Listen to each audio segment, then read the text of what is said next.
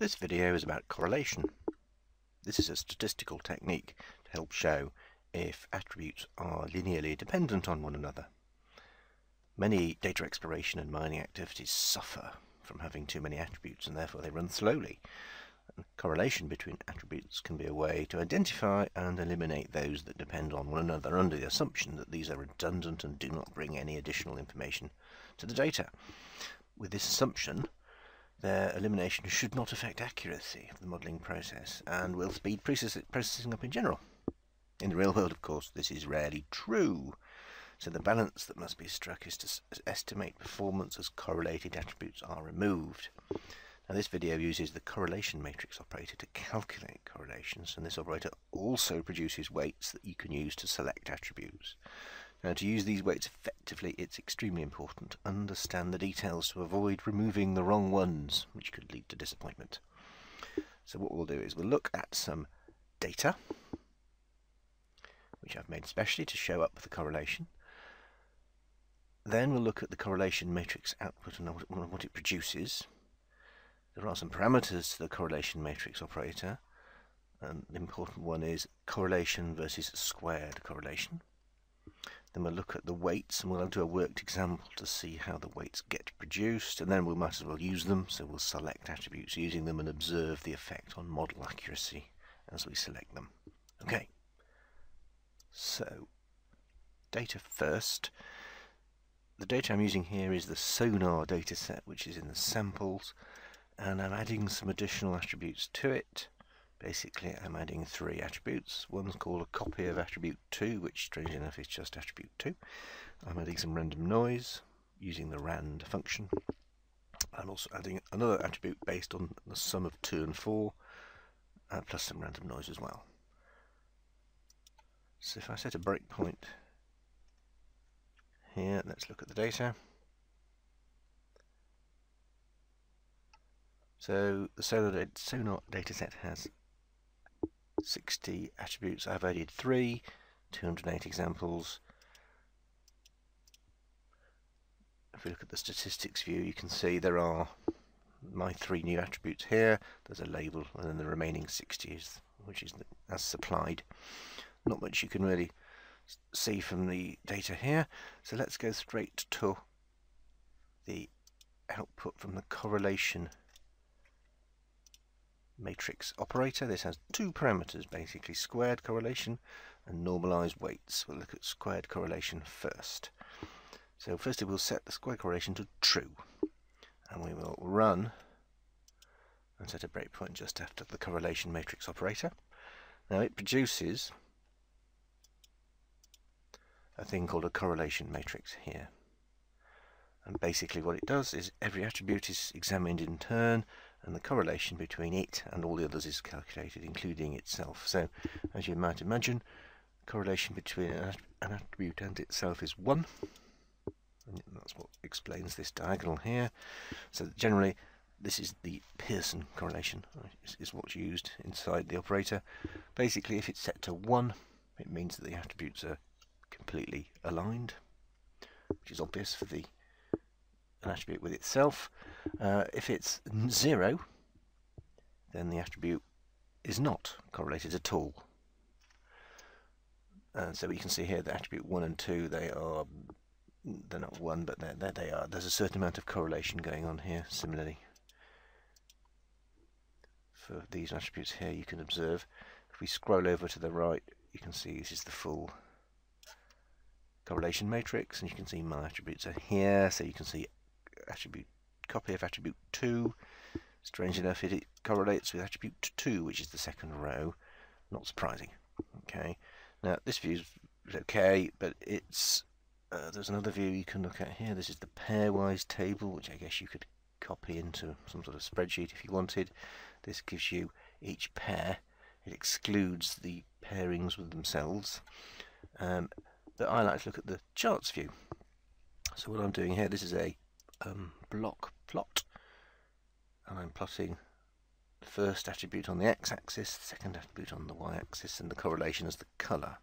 Now red is 1 and blue is 0, so this is the range that you get of the correlation when you set squared correlation to true.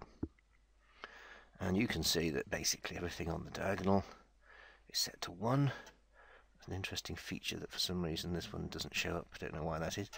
And there seems to be some structure in the data that neighbouring attributes correlate more closely. So for example, attribute 17 correlates with, it looks like 18. Yeah, 18 and 17 correlate at 0.86 roughly. And you see here the attributes I've created at the top here. So copy of attribute 2, sure enough it correlates perfectly with number 2. The random attribute, which is this, the label doesn't show up, is here, and it's basically blue, and I'm seeing that the combined 1, 2 and 4, because there's a random element, it's not really correlating very well, but it seems to pick out a correlation with the low numbered attributes here. This is this effect where neighbours correlate with one another. Anyway, so you look at this data as a domain expert of the Sonar data set, and no doubt you can use the information here to work out what's going on. Now if we repeat the run, but this time setting squared correlation to false. I'm running it again now. Now this time the correlation matrix has negative values in them. Here you can see them here, and in this situation the correlation ranges between -1 and +1. So -1 in this case means that the attributes are not correlated at all, they're anti-correlated. 0 still means no correlation, and 1 means correlation. So if we now plot the charts view, now the range is between, well, it's -0.532, which is the minimum. The minus is just hiding behind that n there. And again it ranges up to 1, and you can see the diagonal is as usual 1, and this time the blue areas show attributes that anti-correlate with other attributes. So for some reason these ones here, sort of 27 to 37 perhaps, they anti-correlate with 14 to 21. Now by the squared correlation turns those negatives into positives, so you just have to be extremely aware that by squaring the correlation you're losing a certain amount of information, potentially. Okay, so that's the output, the correlation output from the correlation matrix operator. Now we're going to look at weight. So I'm going to start with the squared correlation example and run that again, and we're going to look at weights. Now I normally set normalized weights to true. This basically puts the weights in the range 0 to 1.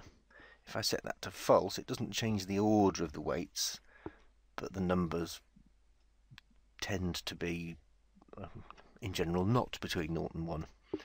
It's personal preference. I tend to use normalized weights because it's just easier for me, and so I won't use anything other than normalized weights in this video. So anyway, let's run this and look at the weights that we get out. So here they are, and basically it's not an example set, this is a weights IO object. Basically the two columns, there's an attribute name and a weight, and you can see that the maximum weight has been set to 1 and the minimum has been set to 0, and we can see that the maximum weight corresponds to the attribute that I've called random noise, and also combined 2 and 4, they seem to be scoring highly. Now to understand where these weights come from, I have done a worked example with a spreadsheet which I shall bring over here. Okay, so the squared correlation. So the first thing what you do is you use the correlation matrix, and hopefully you can see here I've copied this correlation matrix into a spreadsheet, so these first entries, hopefully you can see they correspond, and the weights are calculated in the following way. Each attribute is considered in turn, and the correlations are summed. So you can see the sum of the correlations for attribute 1 is 5.95, the sum for attribute 2 is 7.22, and so on. So the next thing you do, having worked out the sum of the correlations, you can then work out the weight, and the way you do it is you subtract. Use quite a simple formula.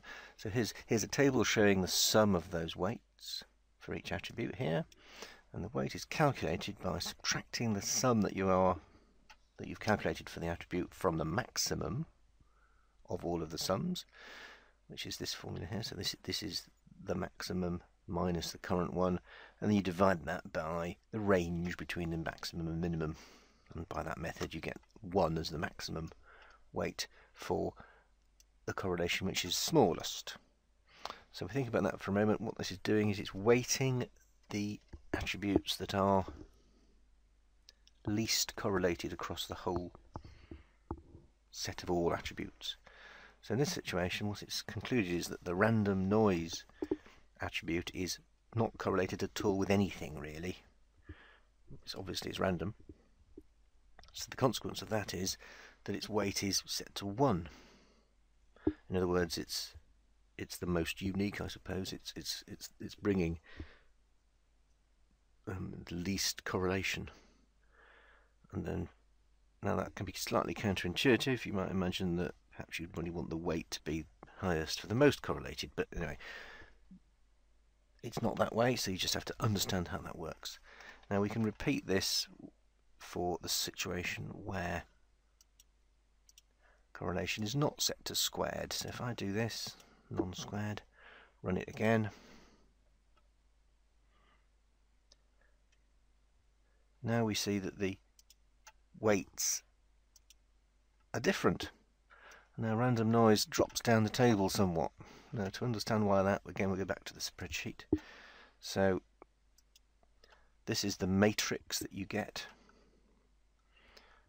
If I compare with, this is the matrix that I've just simply copied into my spreadsheet here, and you can see there are some negatives, 0.06, which is somewhere, there it is, so those correspond to those there, and then you just repeat the same thing really, and you find a sum of the correlations, and sure enough, here they are, and they range between minus 5.63 and plus 13.3. So what this means is that the sum of the correlations, the minimum, actually will correspond to the attribute that's most anti-correlated with the others. So on that basis, that makes it a good candidate to be highly weighted. Going back here, here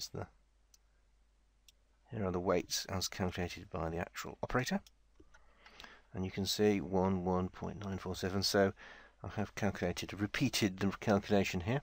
So you can see that just squaring the correlation or leaving it as unsquared can have an effect, quite a profound effect, on the attributes that are output from the operator itself.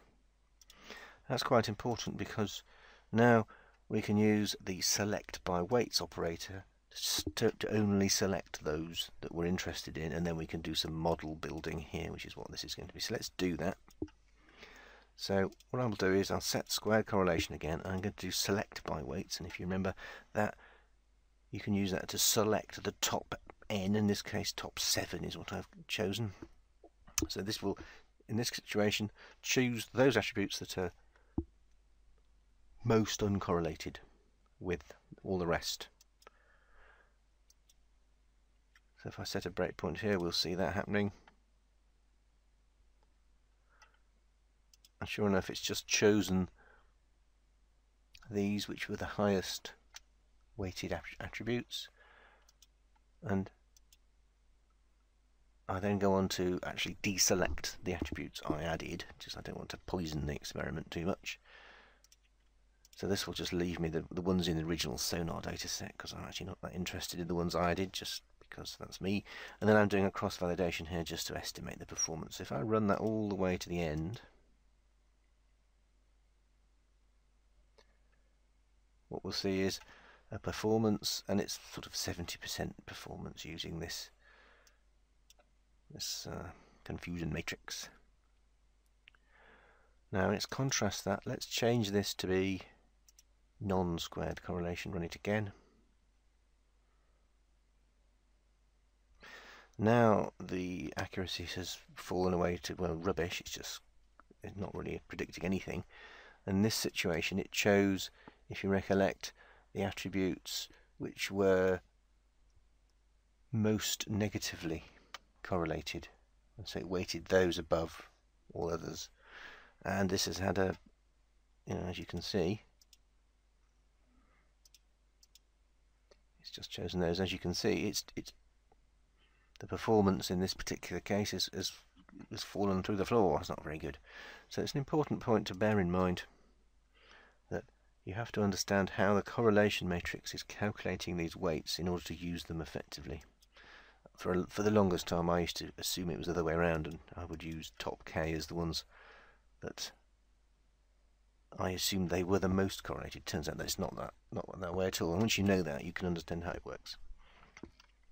Okay, so let's just run one more time and look at the nice matrix, which is the nice picture.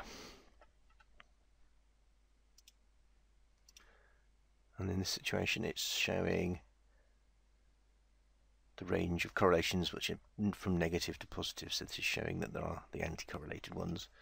And you can, just to remind ourselves, the ones that made it through in the select attributes here, that's 23, 24, 25 to 29. So I reckon these 23, 24, these ones here